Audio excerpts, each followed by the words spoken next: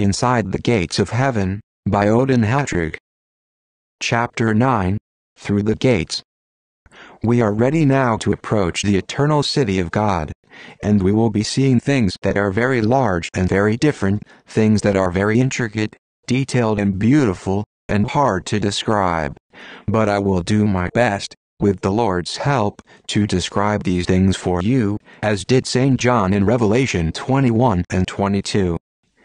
This city built by God is our Father's house, a very moving sight for the redeemed to behold, not only because of its bright beauty, but because of its emotional effect on those who are sincere about their relationship to Jesus, and who want to be with Him in this, His Father's house. Many of us have loved ones there whose love beckons us to come home. It's my eternal home. I have loved ones, mansions and treasures there, and I would like to stay there, but God has asked me to tell you about it. St. John described the wall of this city as great and high, and because we are near, it appears to reach up out of sight. In the eastern wall, facing us, there are 3 gates. Each one is surrounded by huge multicolored arches having the appearance of stained glass windows. The 12 foundations are covered with precious stones of 12 different colors, 1 color of gem for each foundation. The colors are so arranged that the city appears sometimes to be sitting on a rainbow and sometimes to be surrounded by it. When we talk and sing about the Eastern Gate, we are referring to the center gate in this eastern wall of the city of God. This gate is important because as God and Jesus sit upon the throne of heaven, they face the inside of this eastern gate.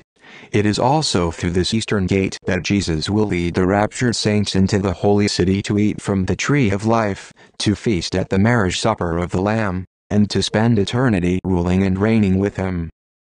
When the raptured saints come in sight of this magnificent city and that beckoning eastern gate, and when the glorious spiritual reality of our eternal home dawns upon our glorified sight, we will be so filled with divine ecstasy that we will shout hallelujahs and praises to God like we never knew could come from our innermost being.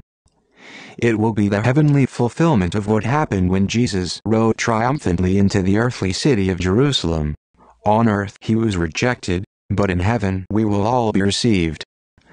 St. John said each gate was a pearl and all 12 gates are never shut. A pearl is milk white and translucent. We can see into a pearl, but we cannot see through it. The heavenly throne of God and of Jesus has also a bright white semi-transparent appearance like a pearl. The gates are like pearls because they are concentrated white light. Revelation 21:21. We can see into this light but we cannot see through it.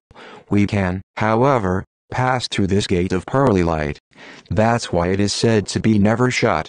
But it does not stand open as a door on earth stands open. Jesus on earth passed through closed doors in His glorified body. After we enter through the gate of pearly white light, we see a huge hallway. With its high vaulted ceilings and wide corridor, it is about 216 feet long, because the wall of this city is 216 feet thick. There are no lighting fixtures here. The light comes from the throne of God and begins as very bright white light. The sun shall be no more thy light by day, neither for brightness shall the moon give light to thee, but Yahweh shall be unto thee an everlasting light, and thy God thy glory. Isaiah 60:19. And the city had no need of the sun, neither of the moon, to shine in it, for the glory of God did lighten it, and the Lamb is the light thereof. Revelation 21:23. Then, as this light is diffused through, and reflected from, the gem-like structure of this city, there emerges a rainbow spectrum which is the blending of 5 major colors: gold, blue, purple, red and green. So we see that the rainbow effect is not only in the 12 foundations, but throughout the entire city, with the first color, gold, being predominant much of the time. And above the firmament that was over their 4 living beings' heads was the likeness of a throne, as the appearance of a sapphire stone, and upon the likeness of the throne was the likeness as the appearance of a man above upon it, and it had brightness round about, as the appearance of the bow that is in the cloud in the day of rain, so was the appearance of the brightness round about. This was the appearance of the likeness of the glory of Yahweh. Ezekiel 1:26-28. The arches to your left and right, shaped like 1/3 of a circle, or like a rainbow, lead to rooms that on earth would be called business offices.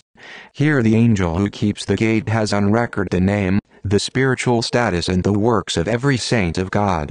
In this hallway we are greeted by the angel of the gate with a joyful welcome because he knows who we are and because the angels bring only those who are worthy to enter this city.